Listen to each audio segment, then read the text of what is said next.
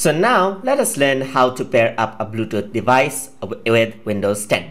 In my case, I'm going to pair up my gamepad with Windows 10, my Bluetooth gamepad to be exact. So in order to pair a Bluetooth device, you should go to the start menu right here and you should go to settings right over here. And under settings, you'll be finding this devices called Bluetooth, printer and mouse. And you can also go over here and type in Bluetooth and you get the same setting right over there. So I'm just going to go over here and click on Bluetooth, printer and mouse, and here you can see that there's the devices which I already paired up with.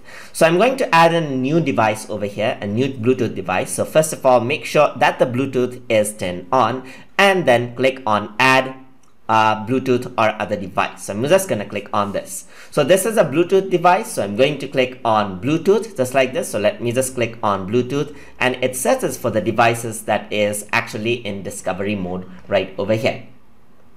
And you can see that STK7003X, that's my Bluetooth device, that's my gamepad. So this is set up for pair right here. I just turn on the pair and you can see that it is here. So I'm just going to click on this and it says it is connecting and it is asking me to enter a pin. Depending on the device, the pair up method may be different. So some devices may not require any pin, and if you're pairing up a keyboard, maybe you need to type in a pin on that keyboard itself that you're pairing from. So depending on the device, you have to enter a pin. In my case, the pin for STK7003X is for zeros. So I'm just going to type in 4 zeros on my keyboard and I'm going to press connect.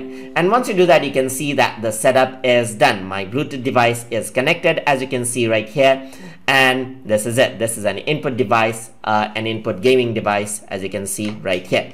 So now if you want to remove the device, you can just click on remove and the device will be removed, but in my case I'm just gonna leave it paired just like that, as you can see. So you can see that on the notification here it says the device is ready on the action. So it is setting up the device and the device is ready. Let me just check that off and I'm done with it. So that is how you pair up a Bluetooth device in Windows 10. Hope you guys learned something as always, and as always, please like, comment, share and subscribe.